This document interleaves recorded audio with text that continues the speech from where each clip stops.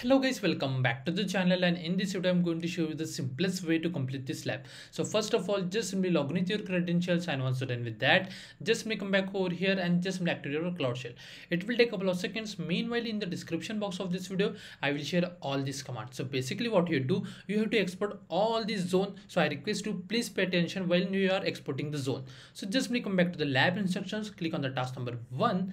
Now just simply scroll down over here, and from here you can see this task, create a VM instance network. So this is a zone number 1. So just simply copy this zone carefully, copy like this, and I request you please copy and export the zone the way I'm exporting. Okay, so this is zone 1, so just simply export that. Now for the zone 2, just simply scroll down, and from the point number 2 of the task number 1, just simply copy this zone carefully, copy like this, come back over here and just simply paste at the zone 2 like this way.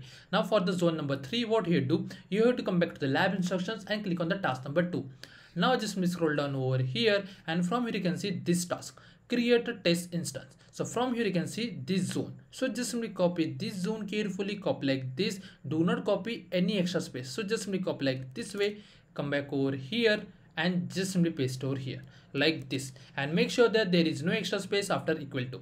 Now just simply copy all this command like this, copy like this, come back over here, paste, hit enter, wait for a second, and then just simply click on authorize. Now you have to just simply wait for this command get execute. It is going to take at least 5 to 10 minutes, so make sure that your laptop will not go for a sleep. Otherwise your cloud will be disconnected, and because of that you might face unnecessary error. Meanwhile, what here do, just simply come back to the lab instructions, click on the task number, GSP number, and from here just simply copy the name of the lab. Now you have to just simply come back to the explore option, and now here just simply search for the name of the lab over here like this. Open this new tab and just simply come back over here, and from here you will get a yellow banner of the check my progress. Just simply wait over here, and as you can see, this kind of thing. Okay, now we have to just simply wait for this command get execute, and once it's done we will check the score over here. So now just simply wait.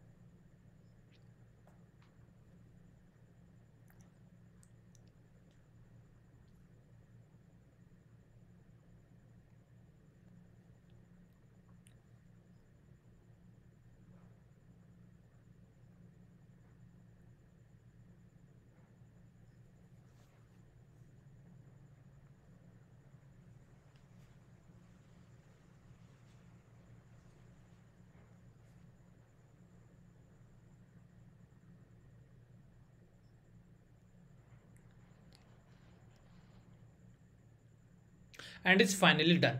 Now if you just come back to the lab instructions and click on the check my progress for each and every task, you will get a score without any issue. And if the score is not updated for any particular task, no need to worry, wait for a couple of seconds and you will get a full score on this lab without any issue. And once you get a full score over here, then what you do, you have to just come back to the game page, just simply refresh the page over here, just simply scroll down and then just click over here and just simply check. Once you get a green tick over here, then only you have to just simply end the lab. And that's the way we have to complete this lab. If you still have any doubts, please do let me in the comment section. Thanks for watching and have a good day, guys.